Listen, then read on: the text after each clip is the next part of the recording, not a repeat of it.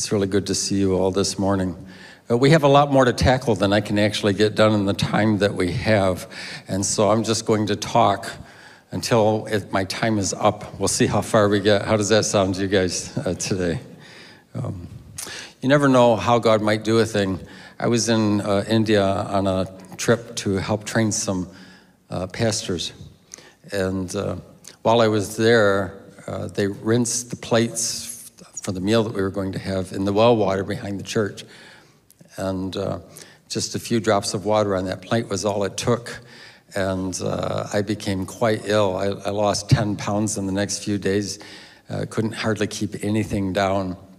And I still had a lot of speaking assignments, all of which I kept. But I would speak and then I would sleep, and it wasn't the most enjoyable thing. But one of the things that happened was I was introduced to a young pastor there. He was a remarkable guy. His name was Michael. And he had such a heart to plant churches. And he was asking, I was there with a friend of mine, and he was asking us to help him know how to go about this. And he had so much passion and so much of a heart for this. We weren't really sure what to tell him. And so my friend and I walked in. We were looking for a place to get coffee, and tea is the more common drink in India, but we found a place that would give us some coffee. We didn't realize at the time that it was actually a hookah bar. And if those of you who don't know me, my powers of oblivion are just absolutely astounding, superpower level. And somewhere in the conversation, I noticed, I looked around and noticed that lots of people seemed to be sucking on long pipes, and was confused about why that was. And in case you're wondering, I didn't inhale. That's just On a napkin, my friend and I wrote out just a very simple plan for that pastor. And we gave it to him that night. We didn't even have time to transfer it over to a more written form. And he took that napkin and he stopped counting the churches that he planted after 500. Now, I'm not saying that you would be impressed with me, because you shouldn't be. You should be impressed with him. But I was sick as a dog. And what I will tell you is that sometimes we assume when things are not going well that we're getting something wrong. And I wish I could tell you that the operations of grace only work in pristine and sanitized environments, but they don't. And so this morning we're going to take a look at how Jesus thinks about this. Matthew chapter 26, beginning in verse 1, it said, when Jesus had finished saying all these things, he said to his disciples, as you know, the Passover is 2 days away. The Son of Man will be handed over to be crucified. Then the chief priests and elders of the people assembled in the palace of the high priest, whose name was Caiaphas. And they schemed to arrest Jesus secretly and kill him. But not during the festival, they said, or there may be a riot among the people. That phrase, when Jesus had finished saying these things, shows up 5 times in the Gospel of Matthew. And each time it's at the end of a significant series of teachings that Jesus does. So the first time that happens is right after the Sermon on the Mount. The second time is after his Sermon on Mission. The third time it happens is after his Sermon on Parables. The fourth time, the Sermon on Community. And now this time, the Sermon on the End Times. And Matthew's doing this on purpose. It occurred to him as he reflected back on the life of Christ that Jesus had really given 5 major sets of teachings, which is really interesting because Moses had given 5 major sets of teachings. And so what we're seeing is he's showing everyone Jesus is the new Moses. But now the teaching of Jesus in terms of his public speaking is over. We're not going to get another parable or another lesson from him. So all the lessons that we learn now, we have to learn by observing him and listening to the things that he says with the people that he's interacting with. And so the chief priests and the elders gathered in a palace. The high priest at that time, his name was Caiaphas. And the phrase that's used is that Jesus said he would be handed over to be crucified. It's really interesting because in the original Greek language, that phrase is going to be used 14 times in 2 chapters, chapters 26 and 27. 14 times That phrase. How many know if somebody's going to use a phrase, a repeating phrase 14 times in 2 chapters, it's something they want you to pay attention to. What does he want us to see? He says he's going to be handed over to be crucified. But what he wants us to know is that it's part of God's plan. It's part of God's plan. Here's the thing I'd like you to take away today. Even when it seems like others are in control, God's plans cannot be stopped. Is there anybody in the house today who is grateful that the plans of God cannot be thwarted by foolish or wicked people? Amen? Amen. Now, what's interesting is that phrase, handed over, had very strong memory things for the people who heard it. There's a chapter in the Old Testament by Isaiah that used that phrase over and over again. And so Jesus, when he says that, is not just telling them what's going to happen, he's connecting it to Scripture. In Isaiah 53:6, it says it like this: all we like sheep have gone astray. Each of us have turned to our own way, and the Lord has laid on him. In the Greek language, that laid on him is actually handed over to him the iniquity of us all. And in case you're wondering, I said Greek language. There was a Greek version of the New Testament that the religious leaders of that day would have used, not necessarily only the Hebrew. In Isaiah 53:12, it says, because he poured out his life unto death. That word poured out is the same word as handed over. He poured out his life unto death and was numbered with the transgressors. He was handed over to death. That's what that phrase says. Isaiah 53:12, for he bore the sin of many and made intercession for the transgressors. That made intercession is the word handed over. For the sake of transgressions, he was handed over. Matthew's driving home the point. Something tied to Scripture is occurring right here. And the reference indicates this is all part of God's plan. It's not a mistake. It's not a miscalculation. Many modern scholars of the New Testament think that the language has been edited over time as though Jesus didn't really know that he was going to be crucified and that he was going to die, that it caught him by surprise. And some of them teach and preach that because of things that will happen later in this chapter. But Jesus was not surprised by this. Now, what's interesting is that in the Old Testament, the phrase handed over had very strong tones of judgment. Like, you weren't usually handed over for a good reason. In fact, often you would hear this: the people of God were guilty of violating the commandments of God, were abandoning the covenant of God. And the phrase in Scripture that would frequently be used is, so God handed them over to, and then maybe it was an enemy, or maybe it was a drought, or all the ways that things could go wrong in a person's life and in a nation's life. He handed them over. So it had very strong judgment tones. Paul would talk about this in the Gospel of Romans. This is what he says. Romans 1, verse 24. Therefore, God gave them over. He handed them over in the sinful desires of their hearts. Right? That's a judgment overtone. Verse 26, same chapter. Because of this, God gave them over to shameful lusts. He handed them over to their own wicked desires. In verse 28, same chapter. Furthermore, just as they did not think it worthwhile to retain the knowledge of God, so God gave them over, handed them over to a depraved mind so that they might do what ought not to be done. Being handed over by God is the worst thing that can happen to someone. That's the context of that word. God is going to hand over his son to death. But his son, Jesus, is participating willingly. This is not outside of his will. We're going to see by the end of the chapter, he's wrestling with his will and God's will. But he submits humbly to the will of God. He has a decision, and he decides that he will do God's will. He understood and undertook the mission willingly. Human beings participated in this of their own free will. No one was forced to do by God. God doesn't program people to do things that are harmful or destructive to other people. That's not how God works. But God does understand what's in the heart of human beings. And so the church doesn't just simply say that humans have rejected Jesus. What the church basically says is that the Son of Man was handed over Jesus so that humans could do their rejecting work. Because this is what humans do. And this challenges how we think about religion. Now, what's interesting is that in this passage, you have the religious elite, and they're gathered in a palace.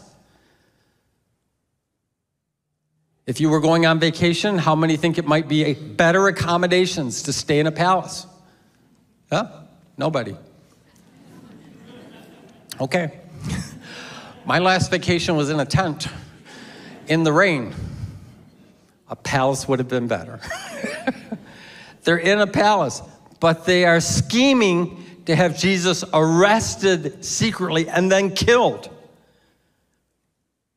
They are exercising their will for destruction, and Jesus is exercising his will for salvation. And all of this is happening at the same time. This is what they said, but not during the festival, because we don't want to riot. Interestingly enough, in their secret scheming, they seem more bound by their own plans than Jesus is. Jesus is the one who's going to be arrested, he's going to be tried, he's going to be crucified, and in the whole story, he's the most free person. He says, he speaks truth. He's not afraid.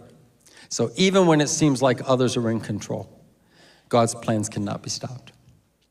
Continuing on in verse 6, it says, while Jesus was in Bethany at the home of Simon the leper, a woman came to him with an alabaster jar of very expensive perfume, which she poured on his head as he was reclining at the table. When the disciples saw this, they were indignant. Why this waste? They asked. This perfume could have been sold at a high price and the money given to the poor. Aware of this, Jesus said to them, why are you bothering this woman? She has done a beautiful thing to me. The poor you will have with you always, but you will not always have me. When she poured this perfume on my body, she did it to prepare me for burial. Truly, I tell you, wherever this gospel is preached throughout the world, what she has done will also be told in memory of her. The religious leaders are plotting murder in a palace, and Jesus and his followers are actually in the house of a person who had been a leper, who had been considered an outcast. Obviously, by this point, this person had been healed. But isn't it interesting how Jesus is always comfortable with the people who are needy and who are struggling in life? And in case you wonder, sometimes people think that Christianity has a dim view of women. It's not true. Lots of places in our world and lots of people in our world have a dim view of women, but not Scripture. The whole Christmas story actually started with a woman named Mary, right? And the whole Passion story now, because now we're going to enter into the Passion of Jesus. It starts with a woman who anoints him, and her name is not given here, but historically people believe it's a woman named Mary from Bethany. And also when it comes to the resurrection of Jesus, it'll be women who begin the resurrection story. There are some people who think that the New Testament has been scrubbed so that men can make themselves look better. If that was true, this story would not be in the Scripture. The disciples don't come off looking very good. Like, this is a serious flaw in editing, because there's a woman who's doing something good for Jesus, and they are all indignant. They are furious. What we see in Scripture is evidence of the disciples' failure, but it also reflects the grace of God. Is there anybody in the house that's actually glad this morning that your failure can be a reflection of God's grace, the way he operates with us? Amen? Amen. Amen. So this woman poured out very expensive perfume on Jesus, and the disciples are furious, and they ask a question, why this waste? Why this waste? Now, if you remember, last week, Jesus had just done a message on taking care of the poor. And the people were going to be separated, the sheep from the goats. And because you took care of me when I was poor and when I was naked and when I was hungry and when I was sick and when I was in prison. And they said, when did we ever do that? And he said, when you've done it for the least of these. So the disciples have kind of latched onto that teaching. And suddenly they have a whole expanded view of social justice. And now they see this incredible waste of perfume that was worth easily over 100 days of wages. It's just unbelievably expensive perfume. And in their mind, that could have been used for the poor. And they're all upset about it. And they ask, why this waste? And Jesus asks a different question to the disciples. Why this hurt? Why do you insist on hurting this woman who wants to do a good thing? The disciples' frustration could easily have crushed this woman. Now, this woman didn't know that she was anointing Jesus unto his burial. And back in that day, that was considered a very sacred and highly esteemed responsibility. Not only is Jesus connecting his disciples back to the fact that he's going to die, but he's also telling them this woman is doing something that is considered a very high esteem in our culture. The truth is, Jesus just sees things differently than we do. And even here, Jesus quotes scripture, the poor you have with you always. Some people use that as an excuse to not do anything for the poor. You're always going to have the poor. You're never going to be able to solve the poverty problem, so you might as well just live your life. But that's not what that passage of scripture means. In Deuteronomy, the 15th chapter, this is where that passage comes from. Listen to what it says. There will always be poor people in the land. Therefore, I command you to be open-handed toward your fellow Israelites who are poor and needy in your land. There's actually another danger that's present here. And that danger is that sometimes if we do anything other than help the poor, it's considered super spiritual or emotional. And that the only real thing the church should be doing is just helping the poor. The church can do both. We can serve those who are poor and powerless, and we can acknowledge the glory of a God who has saved us. We don't have to choose. Our job is both. So Jesus uses the situation to remind his disciples. When she poured this perfume on my body, she did to prepare me for burial. It's interesting. Jesus actually appreciates those who honor him from their heart. Then in verse 14, it says, then one of the 12, the one called Judas Iscariot. Now, even if you are not familiar with Scripture, you probably already know Judas is not a good guy in the story. We are going to dedicate 4 children this morning, none of them named Judas. There's a reason for that, right? One of the 12, called Judas Iscariot, went to the chief priests and asked, what are you willing to give me if I deliver him over to you, if I hand him over? So they counted out for him 30 pieces of silver. And from then on, Judas watched for an opportunity to hand him over. Matthew wants us to see a contrast between a woman's devotion and a disciple's betrayal. It's happening in the same place. And I don't know what it was about this event, but it was the last straw for Judas. The world wasn't going to be changed by wasted perfume. He wasn't just disappointed in Jesus and he was going to walk away and go back to whatever his previous life had been. He was angry with Jesus, and he's going to make sure that this loser loses fatally. That's quite a turn. And we know it's connected because of the word then. Then Judas begins to look for an opportunity to hand him over. To him, Jesus was a loser. What will you give me? What will you give me if I hand him over? 30 pieces of silver. Judas doesn't know. Right now, he's part of God's plan. He thinks he's just acting out of his own frustration and his own anger. There's been a lot of speculation through the ages about what motivated Judas, and we don't know because he didn't tell us. We don't know. But in case you're wondering, 30 pieces of silver is not a huge amount of money. It's not the kind of thing that would change your life. It was a small fraction of what that perfume was worth. But we do know from a couple of references in Scripture that it was considered an insignificant sum. There was an Old Testament prophet by the name of Zechariah, and he was considered a spiritual shepherd. And he had been working and serving for God's people who were by and large very greedy, and they wouldn't listen to anything that he had to say. And so finally he tells them, fine, why don't you just pay me what you think I'm worth, and I'll go away. And they give him 30 pieces of silver, and that is because they wanted it to be an insult. In fact, in Exodus, the 21st chapter, it tells us what the value of a wounded servant was. What's the value of a servant who can no longer perform his duties? He's been involved in an accident and can't do it. His value was 30 pieces of silver. On the first day of the festival of unleavened bread, the disciples came to Jesus and asked, "Where do you want us to make preparations for you to eat the Passover?" He replied, "Go into the city to a certain man and tell him the teacher says, 'My appointed time is near. I'm going to celebrate Passover with my disciples at your house.'" So the disciples did as Jesus directed and prepared the Passover.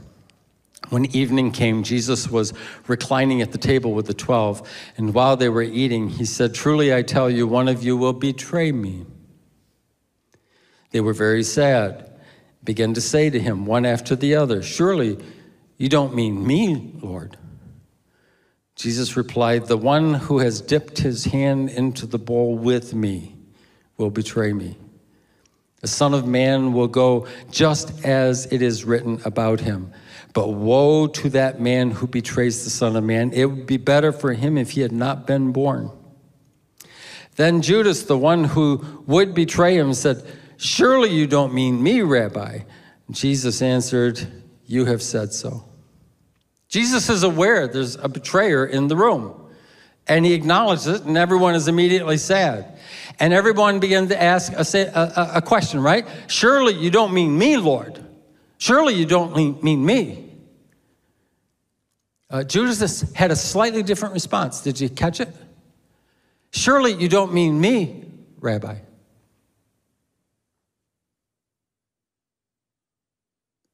Jesus was not his Lord. You know, we come to a point when we honor the Lord's table and we come to celebrate communion, to remember what Jesus has done for us. There's an opportunity for self-reflection. And so many people think that if I feel guilty about a sin I've committed, that I shouldn't partake of communion. Would you please hear this? Communion is not a reward for being good.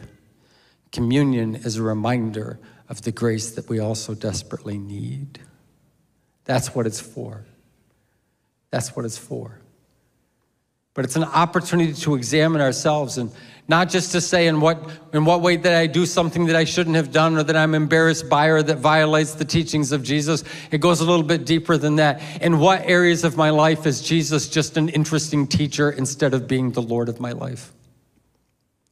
What areas of my life have I not submitted and surrendered to the Lordship of Jesus? It's an opportunity to remember his Lordship. It's an opportunity to experience forgiveness where we have failed. It's an opportunity to experience wholeness where there has been brokenness. It communicates such a powerful thing. And then Jesus is going to celebrate Passover.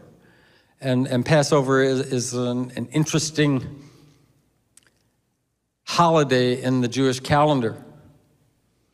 Now, Jesus is actually going to eat his Passover with his followers on Thursday night. It's after dark, after the sun is set, so that's considered part of the Passover, which would be the next day.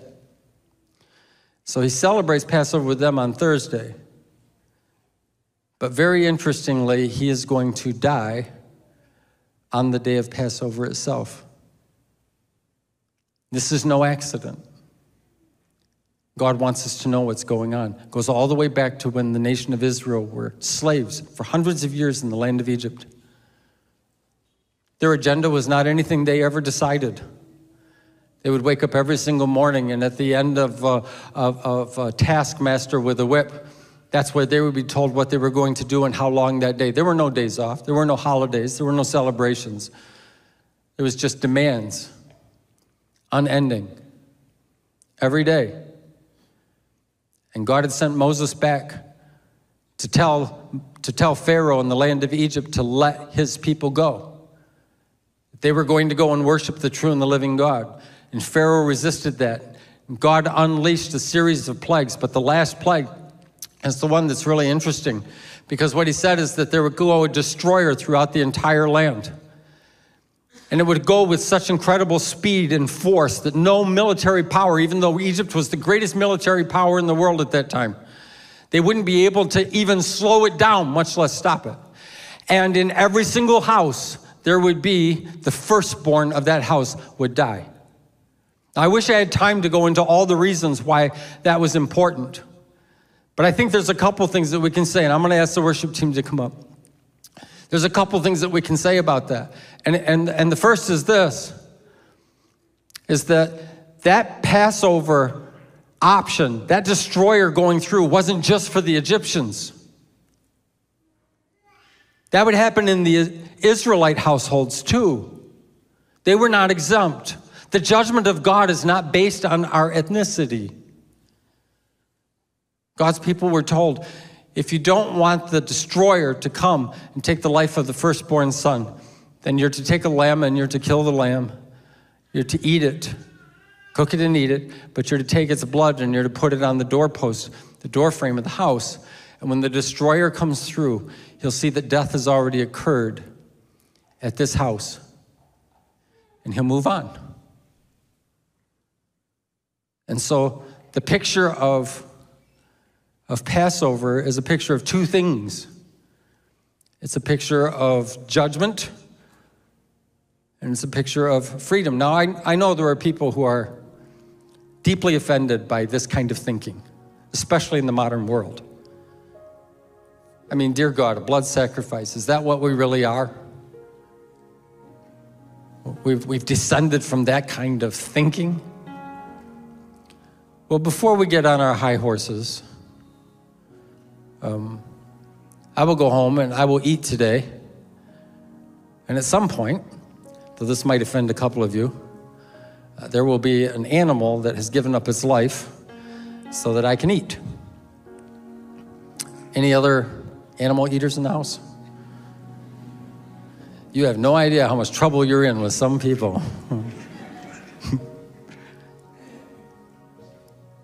What happened? That animal was sacrificed so you could live. So you could have a future, and we understand that. This idea that religion is so separated from the real world. We are all alive in this room today because there has been a sacrifice that was made, and we are able to live as a result of it.